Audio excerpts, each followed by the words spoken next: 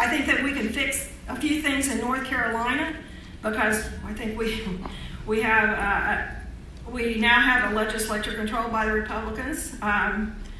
If we can persuade the new Republican member to vote with us.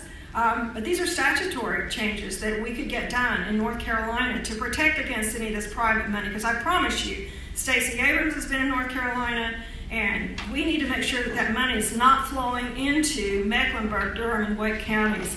So we need to be looking at what are these college campus locations in polling. What is this young people effort that they do? They basically put the polling place next to the student dorms, so they just have to roll out of bed, vote, and go back to bed.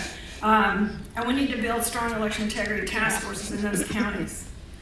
Virginia, we have a great task force in every county in Virginia, and we have a great statewide coalition. The governor just signed a bill yesterday that does away with signatures on absentee ballot applications and ballots, and now it has to be the last 4 digits of the Social Security number and a birth year.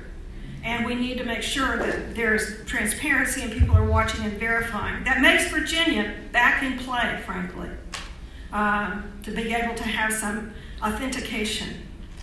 And again, having first day in-person voting campaigns.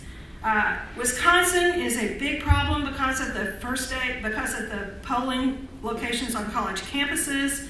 There are 501c3s. Their goal for the Supreme Court race was to turn out 240,000 college students in that Supreme Court race.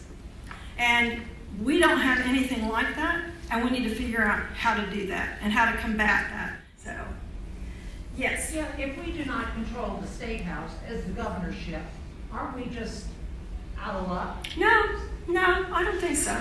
Because in the states where we can make changes in the law, like North Carolina, I hope that we will be able to plug some vulnerabilities there. But most of these it's just taking what, we're kind of stuck with the hold hand. And we'll see what happens in Virginia this fall.